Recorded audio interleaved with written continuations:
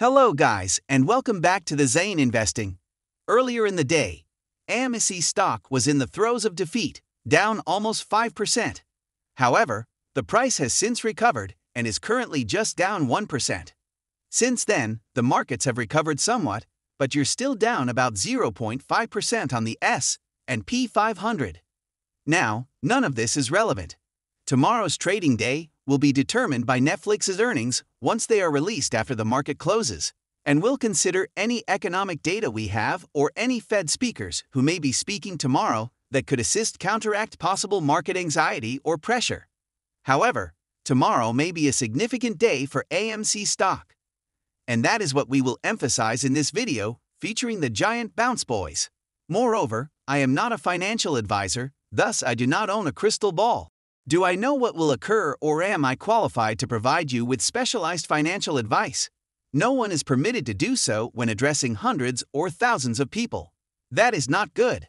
Contact a financial advisor if you do not know what you are doing, if you do not know how to trade or invest, and if you do not know what kind of risk you are taking, so that someone may guide you in the proper route.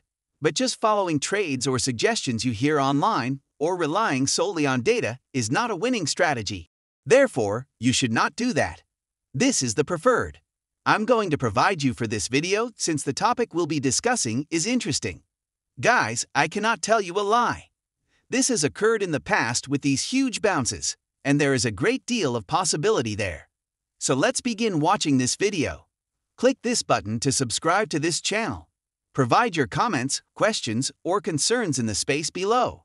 Now, the very first thing I wish to discuss in this video is what occurred today. If you did not view the previous video, a few things have occurred today. Consequently, Fed Governor Lael Brainard anticipates high interest rates notwithstanding the decline in inflation. Jerome Powell views this as the number 2. She serves as vice chair, comparable to the vice president, regarding the president. Therefore, for lack of a better example, she is extremely important and a member with voting rights. So her vote and words do matter for 2023, and she supports a higher Fed rate for a longer period. So that was crucial. Additionally, today's initial jobless claims were stronger than anticipated.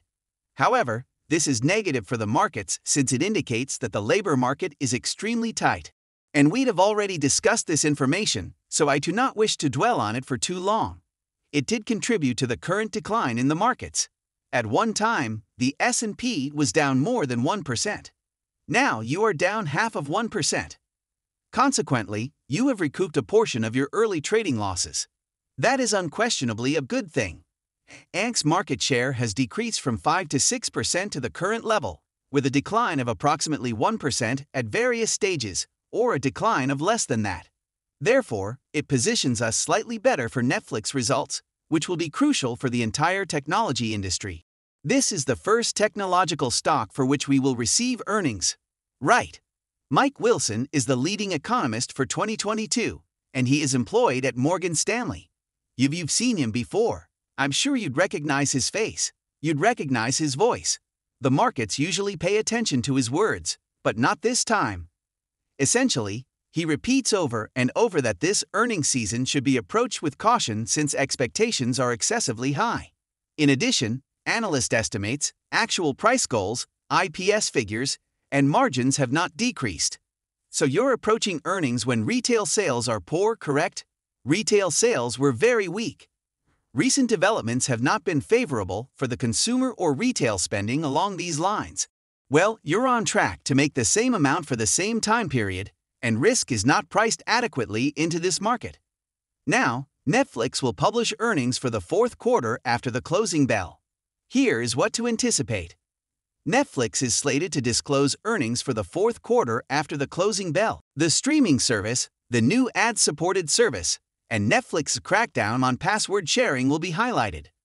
According to anticipated revenue of $7.85 billion and expected global paid net subscriber additions of 4.57 million, Wall Street anticipates EPS of $0.45 per share. I believe the estimations to be somewhat optimistic, especially about the number of subscribers. As a result, I am a little skeptical of how much Netflix's stock has risen since their previous earnings report and how high their expectations are. This is mostly due to the fact that Netflix raised its guidance for the previous quarter, which contributed to the stock's gain. So we'll find out if all of that was just chatter or if the expectations were accurate. If Netflix gains 10 million customers, for example, that would be a tremendously beneficial development for technology. Tomorrow will be a busy day for you. It will help AMC have a successful day, and vice versa. If they add 1 million or are in negative territory for any reason, tomorrow will be a bad day for the markets and for AMC stockholders. And, as I mentioned with Michael Wilson, he believes the S&P might fall to between 300 and 330 during earnings season. Unlike Q2, Q3, and Q4, he predicts that this earnings season might witness a 20% loss since results are likely to be so poor, and because all expectations that should have been reset previously will be reset significantly to the downside. And what it is just to kind of make it make sense. It's where there's a lot of option activity and a lot of in-the-money puts, which become out of the money if the stock rises. This is the result of market maker buying pressure. If you have calls that are out of the money, or a large number of them, and the stock begins to rise, you will lose money. The market makers are exerting purchasing pressure. However, why is timing so crucial? If this option expires on Friday, market makers will be required to purchase all of the shares for out-of-the-money puts and in-the-money calls by the conclusion of the trading day on Friday. There is no "hey, we have 2 weeks left before expiration." There is no need to hedge out all of these contracts. No, you got 2 hours until expiration.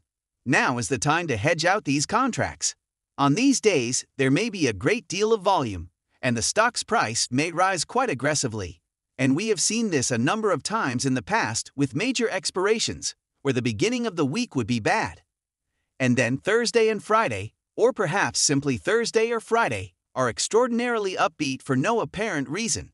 Receiving no news, it is due to the option action, gentlemen. So let's examine the numbers. There are presently 38,561 calls in the money and 488,000 callers out of the money. In the money indicates that 142,000 indicates that they are out of the money, which is 184,000. So, these are some extremely high numbers. In addition, when viewed from a technical perspective, AMC appears to be in excellent shape, particularly following today's partial recovery rally. However, markets are giving up a bit as the day draws to a close, so AMC's outlook is not perfect. Imagine what the price of AMC guys would be like if 5 million shares had to be purchased immediately. Please leave your comments, questions, opinions, and concerns in the space below under comments. What do you anticipate tomorrow will bring? What impact do you believe Netflix's results will have on the markets? Thank you for watching, gentlemen. Click the like button and subscribe to the channel source if you have any comments, questions, or concerns in the space below. Enjoy the remainder of your day, and I will see you in the following one.